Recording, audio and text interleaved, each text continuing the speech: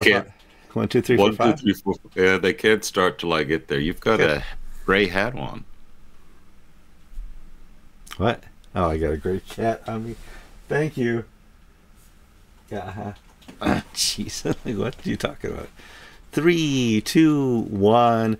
Welcome to another edition of Anglican Unscripted, episode 758. I'm Kevin Carlson. I'm George Conger. Today's September 7th, 2022.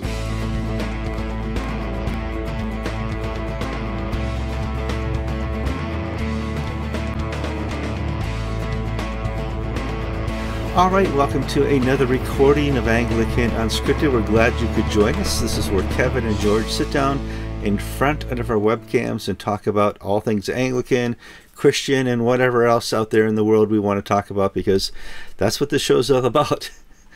Our opinion on odd topics around the world. There's lots of news this week.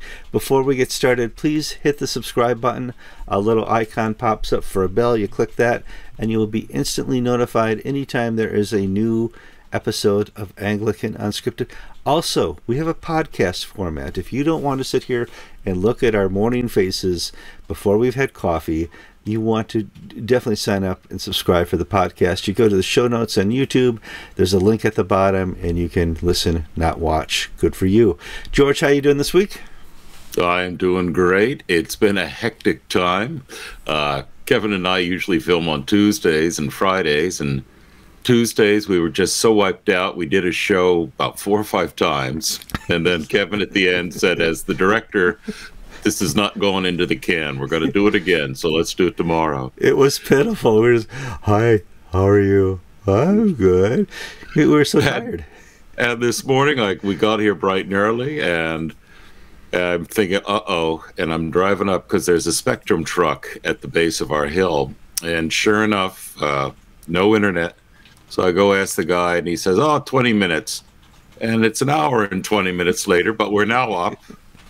So and you gave we're us going to have a great show because the Satan is trying to make sure we don't go on the air this week. Well, that and your church schedule, because you have a service in 40 minutes, and I have to have you at that service, and we're not going to Unscripted cannot interfere with your husband duties, your father duties, or your church duties. So let's get this on the road. Going on here to the list. Archbishop Foley Beach has penned a letter to Justin Welby explaining the new provincial diocese that's going to be formed in Australia. And it's an interesting letter because, first of all, it's open, so that we can all read what he says. And it's interesting because he says, you need to understand, Justin Welby, and I think you do, but you may not. We're not the schismatics here. We're not the one who caused the problem.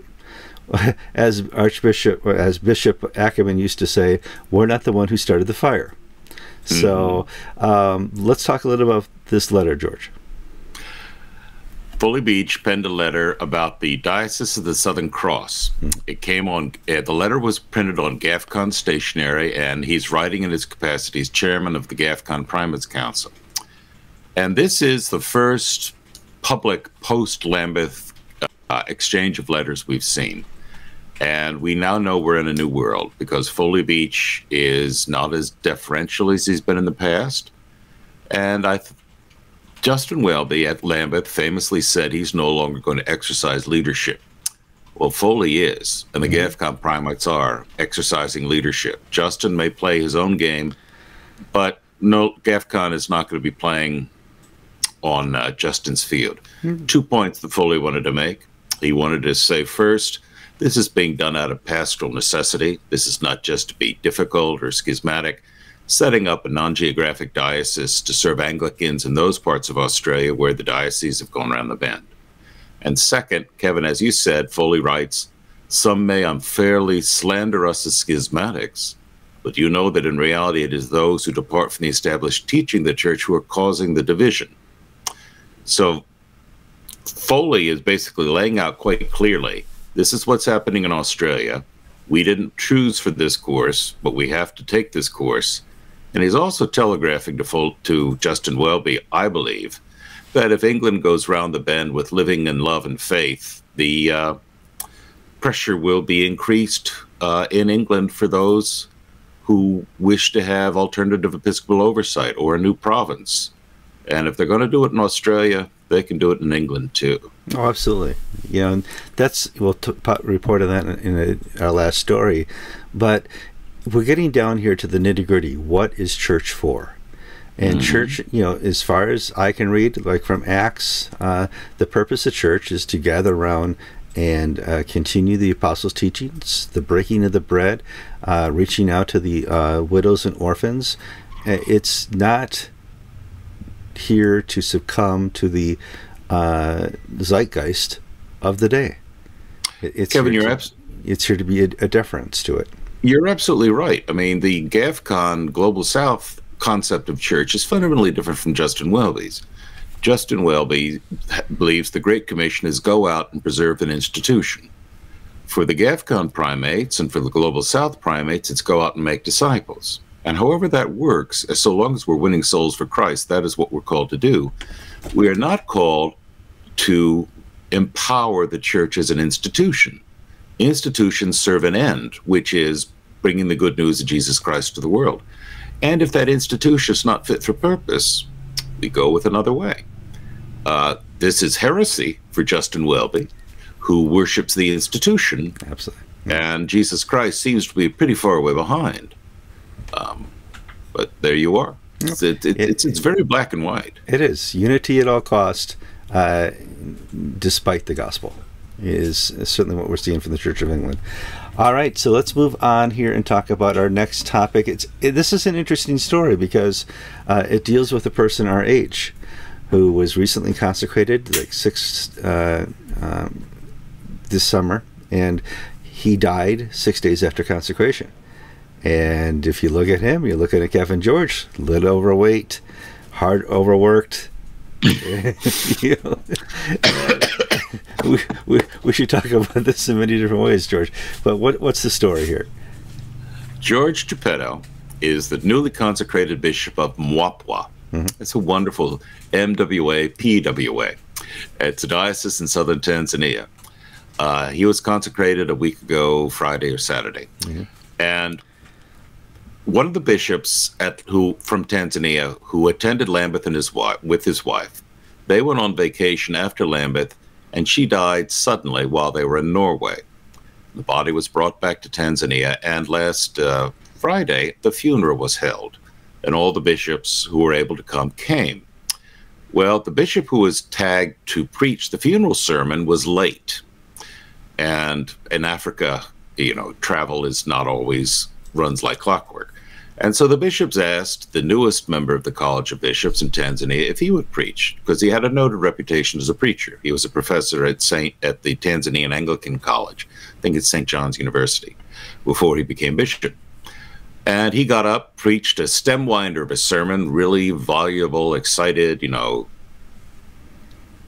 just a real faith, powerful sermon. And he sat down, mentioned to the person sitting next to him, the bishop sitting next to him, they didn't feel too well. He dropped out of a heart attack.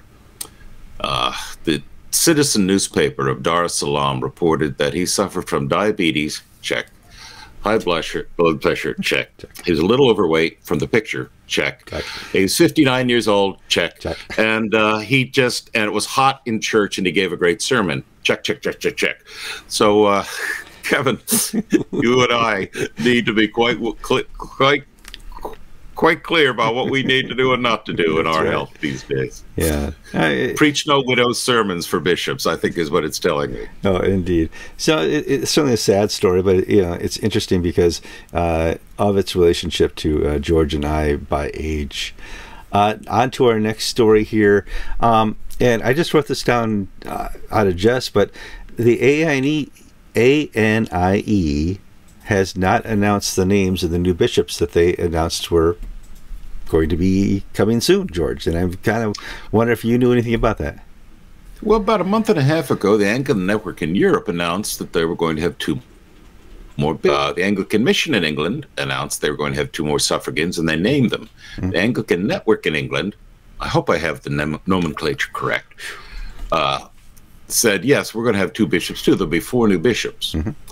And here we are 5-6 weeks out. I may be exaggerating, but it feels like that. Yeah. We still don't have any names. And I'm thinking, okay, why is this? What's going on that, and the answer is, I have no clue what's going on. And in other words, and because I have no clue, this causes a speculation arises. Did they do the background checks and the people didn't pass? Did Sydney put down a no, and they had to do it over again? Did the people whom they wanted say no, thank you? Possibility. Or did they just say, yeah, we'll have two bishops, but we hadn't thought who the two will be? It's another awkward misstep. Yep. Another awkward misstep. Well, they're new to the block. You know, the new kids on the block here. But yeah, you need to be really good with your press releases and follow-ups. As a journalist, I'll tell you what, you make and break your organization by being able to follow up to your stories. And we would appreciate a follow-up out there. All right, on to our next story. We're going to talk about Bernard Randall, who is a former chaplain at Trent College. He was fired for giving a sermon that clearly outlined the canons of the Church of England and Scripture on the teaching of sexuality. And if I got fired for preaching the gospel and I had a bishop, I would expect that bishop to protect me and come to my defense. But this story has got very convoluted. It involves safeguarding. It involves the press. It involves people being fired and not rehired. And now this guy's reputation has been trashed. George, let's give a little background first about Bernard. Okay, and I'm even going to go farther back than that. About a year or two ago, when Gavin Ashenden was still with us in the show, well, we were talking about the new emphasis on safeguarding the Church of England had introduced. Mm-hmm. After all these scandals that have touched the Archbishop of Canterbury, the Archbishop of York, of not doing proper reporting, this and that, they were really going to be serious about safeguarding. And one of the comments Gavin made at the time was that, just you wait, this will be used, weaponized against traditionalists. This will be another way that the institution quiets noisy clergy and perverts safeguarding from being a way to root out the perverts in the clergy ranks to a weapon to squash dissent. Okay, we move forward. 2019, Dr. Bernard Randall, chaplain at Trent College, which is a private boarding school in England, outside of Nottingham, gives a sermon on human sexuality. And he says to the young boys and girls, question authority. Don't just buy all this woke nonsense. You know, you need to understand, here's what the Bible says, and here's what culture is saying, but just don't buy into the cultural narrative. There are some eternal truths. So it was not some Fred Phelps, God hates fags sermon. Yeah. It was a sophisticated, intellectual, but deeply Christian sermon. Well, the headmaster at Trent College, who was a liberal, wokeist, wokester, suspended him for this sermon because it was hurtful and offensive to the gay and lesbian and whatnot community. And this led to his eventually being fired for preaching a Christian sermon in a Christian school. It's a Church of England school. It's not an atheist school or anything like that, or secular. And this was I would say, minor news issue where it's another victim of the woke movement. Well, he filed a complaint with an employment tribunal, and the tribunal hearing is this week. Well, on Sunday, this past Sunday, Mail on Sunday, one of the big major newspapers, ran a story saying that not only is this man challenging his dismissal on woke grounds, but he went to his bishop in the Diocese of Derby, spelled D-E-R-B-Y, Derby. And it's his bishop, Libby Lane, who's not a character from Superman, but is the actual Bishop of Derby. And he looked for support. In other words, here he's preaching the official stance doctrine of the Church of England. And he's in trouble for it. And he thought the Church of England would sort of back him up. Well, the diocese did a safeguarding review. And the safeguarding review found that for having taught traditional official church doctrine, he was a moderate risk to children. And they would not license him anymore. And they didn't want him to work with children because, well, what if a transgendered 9-year-old or 12-year-old came to him and he told them the truth of Jesus Christ? God made them male and female. He created them. That would cause the child anxiety. And so the safeguarding officer in the Diocese of Derby has now said that the Church of England's official doctrine on human sexuality causes safeguarding risks to children. And Bishop Lane has dropped him like a hot potato. I don't want anything to do with this guy. I'm not going to help him. I'm not going to defend him. I'm not going to stand up for the church's official teaching. Well, when this story broke in the Daily Mail, this caused the commentator class in England in the religious media to just blow up on Libby Lane. Now, she has the unfortunate reputation of not too bright, not too able. She is the first woman bishop. She was the first bishop. So first woman bishop. Token. And she really is showing her tokenism by being inoffensive and not really, causing much consternation one way or the other. Mm-hmm. And we've had clergy in her diocese tell her that she is in many ways like Joe Biden. She's brain dead. And the archdeacons and the various ministry heads run the show. And we're seeing evidence of this where the safeguarding department is now seeing fit to define what doctrine is. So a second or third tier bureaucrat is now stating what where salvation arises. Not the bishop, not any historical sense, but, the salvation now comes from the surgeon who can transform your body to male to female or female to male, to the psychologist who can convince you to take hormone therapy, hormone blockers, so that you will feel natural in your body. That's where salvation lies, George. And I think that's the salvation that Libby Lane, certainly the Church of England, and all those who did not speak out against this atrocity believe. There's a new salvation in town. It comes with Kevin, a scalpel. And you're exactly right, Kevin, about speaking out. Nobody of any position in the hierarchy is speaking out in support of Bernard Randall. Mm-hmm. His career has been ruined. He is unable to work with young people anymore if this safeguarding thing remains on his record. And no bishop has so far had the courage to stand up and say, this is wrong, this is what we believe, and you cannot penalize somebody for teaching what the church's official stance is. And instead, the deep state within the Church of England and runs the show, and the bishops are just, now I've called them gray non-entities who are rather unimpressive as a group. Well, how can you disagree with me at this point if none of them are willing to stand up for the faith? Yeah. What is the point of the Church of England's House of Bishops at this stage that they will not speak something? They're not asked to be courageous. They're not asked to be, doing anything that is. Actually, if you're a bishop, there is something you're being asked to do, and you can find that in Titus. A bishop must hold firmly to the trustworthy message as it has been taught, so that he has encouraged others by sound doctrine and refute those who oppose the sound doctrine. I don't see any Church of England bishop, European bishop, most Anglican bishops that are refuting unsound doctrine. Well, it's Justin Welby. It didn't start with Justin Welby, but it reached its climax with Justin Welby.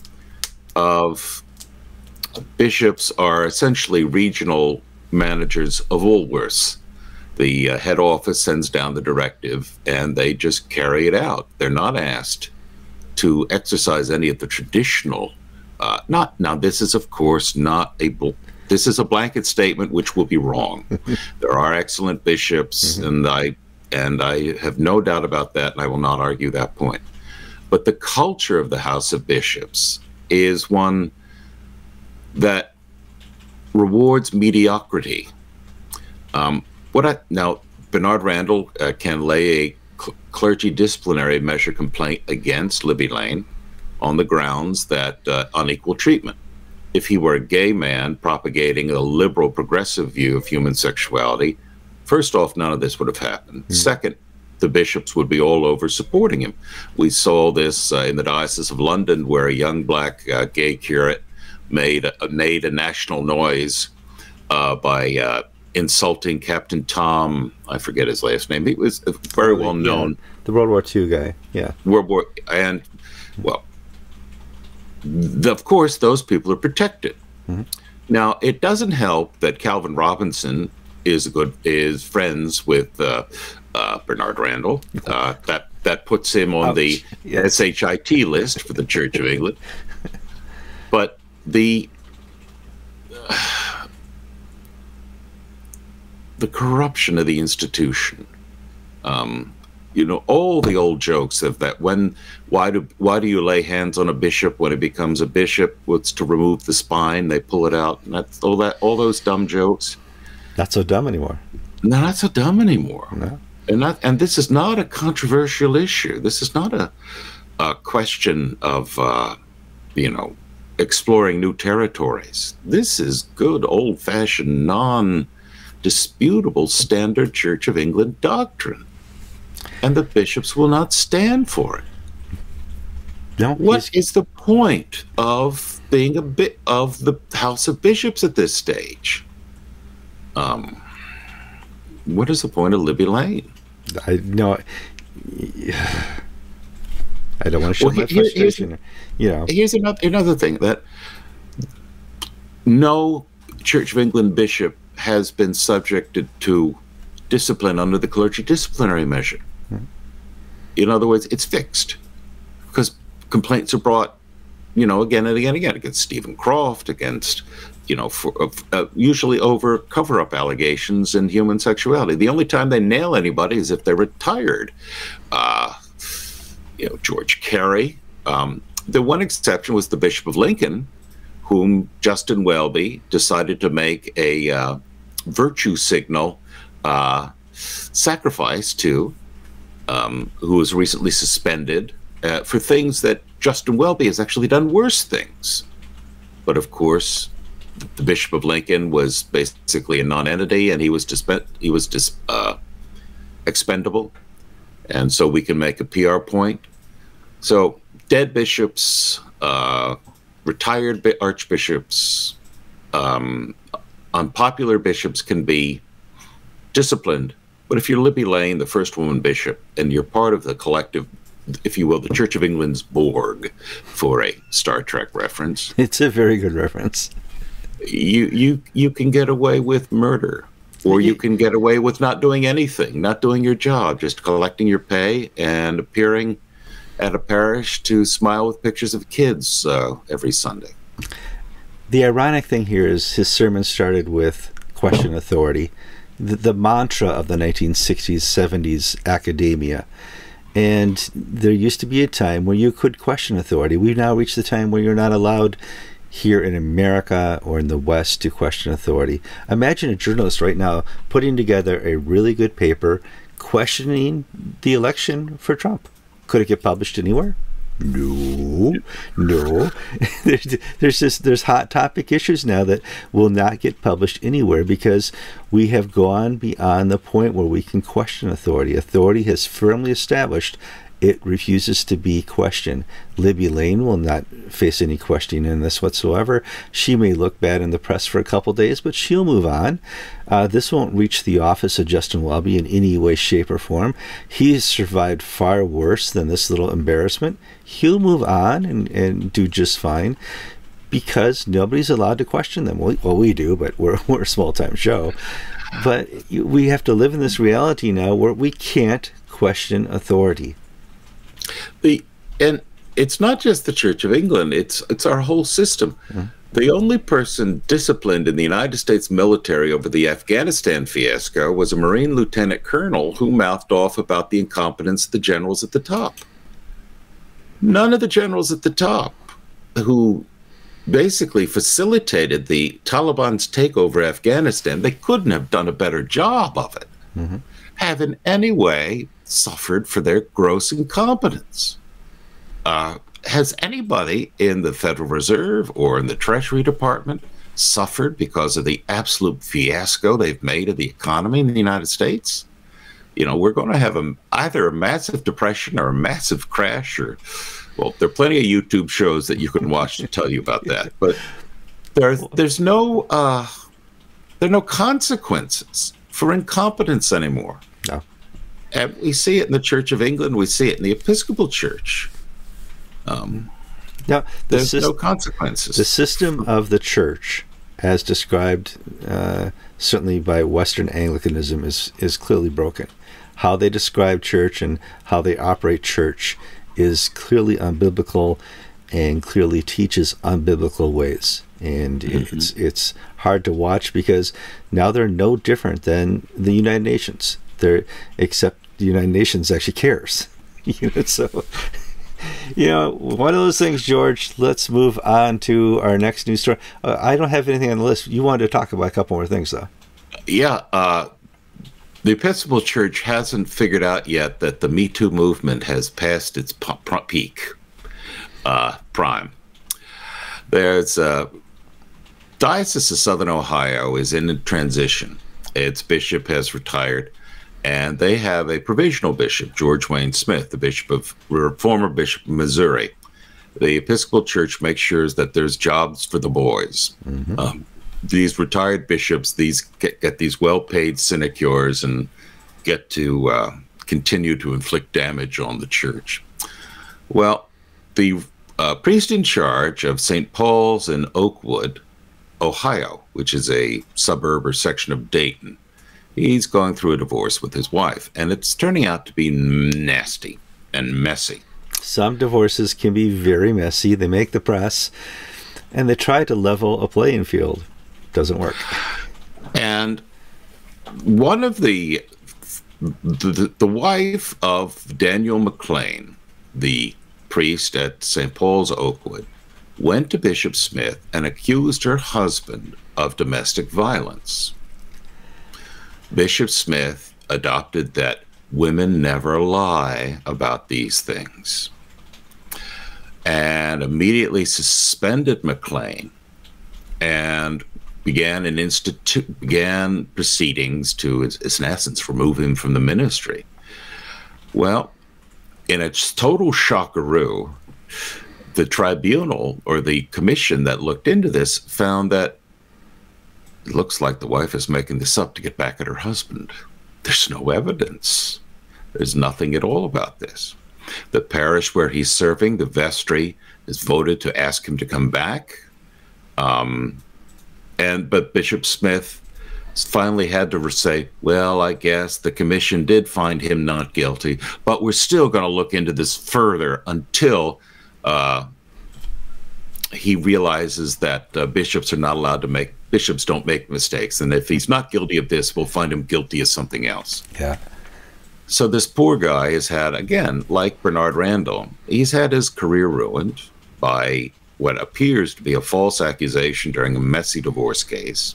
I don't know the details of the divorce, and I don't want to know. But the point is, here we've got a bishop who, without doing any due diligence or looking into this or even talking to the priest ahead of time, decides that women never lie in divorce proceedings. Well, that'll be news to divorce lawyers. I'm sure somewhere in the Episcopal Church, there's a place you can go back to get your reputation.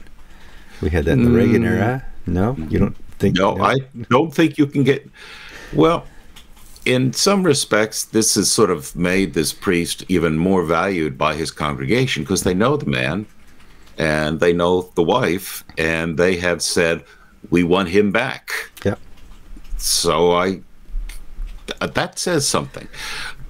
let me say, if theoretically, if my wife, well, not theoretically, my wife is more popular than I am in the parish, and if we fell apart, you better believe 9 out of 10 people would be on my wife's side in that Absolutely. fight. Yep.